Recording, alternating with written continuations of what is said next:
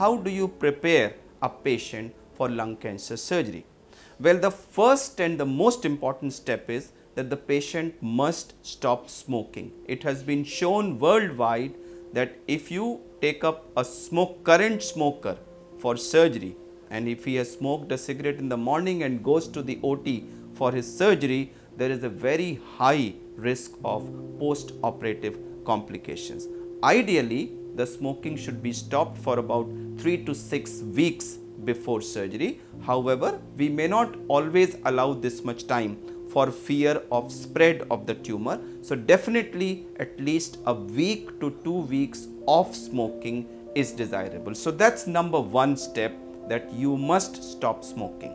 Secondly, your exercise ability has to be optimum, and you have to do what we call chest exercises for this surgery. And it has again been shown that patients who have been doing regular exercises to make themselves breathless, they again do much better after surgery. So typically we advise the patients to start running or jogging, or go to the gym and do treadmill exercises for about 45 minutes 2 or 3 times a day. We also encourage them to do deep breathing or pranayam exercises, and we also tell them to simultaneously look after their diet also. So we always make our dietitian colleague talk to the patient and explain them to take high calorie, high protein diet, so that they are in a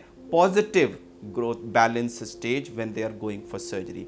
We also check if the patient has any other illnesses like diabetes, kidney disease, liver disease, heart disease. All these lung problem, all these need to be checked by the respective specialist, and if there is any abnormality, all these need to be corrected and brought to what we call best correctable stage before you take up this patient surgery. The harder you work on the patient as a team before surgery, the more smooth will be the post-operative outcome after surgery.